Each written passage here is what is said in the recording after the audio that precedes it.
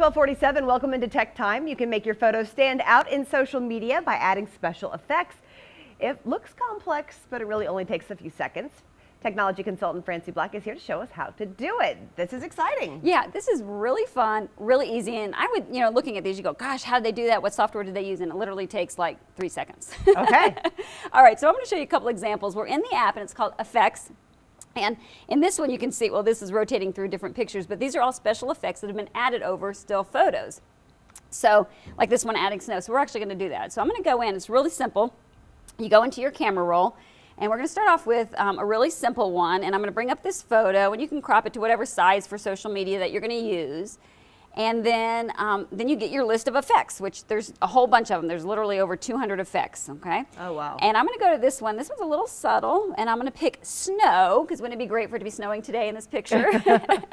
And you notice right now it's falling just like right in the middle of the picture, but you can scale and size that, and so you can have it go across the whole photo, and then all I have to do is accept it and post it to social media. So the real hard thing about this is picking which effect you want, because there are so many. Exactly, exactly. Good point, good point. I'm going to show you a couple more things. So I'm going to go to the next one, and this one's going to be a little more complex. You can layer effects, okay? So I'm going to go here to this. We've got people that are getting married or having their bridal showers. This is a really fun thing to do, so I've picked that photo.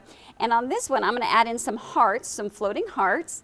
Okay, and then I'm going to add a second effect. So we're going to start layering these, and I'm going to go in and I'm going to add some clouds. And I want these clouds to be sort of misting clouds. Notice how they pop up in the middle, but you can move any of your effects around. You can size them, you can scale them. And then I'm going to add an animal.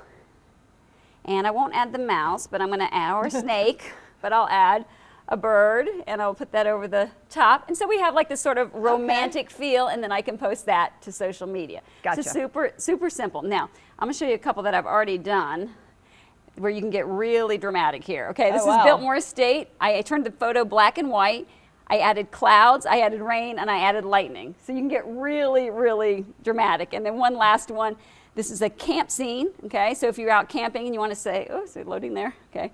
Loading a little slow here. But anyhow, so I've turned it into fire, into a flame, and added that, and you can post it, and really grabs attention. And then just to show you, once you've made those effects, added them to your site, or add the effects and you layered them or whatever, then you can share them immediately to Instagram, to any of your social media sites, or save them to your camera roll. It saves them as a GIF or as a little small movie, okay? And then you can share them, and totally fun, makes them pop, makes them stand out.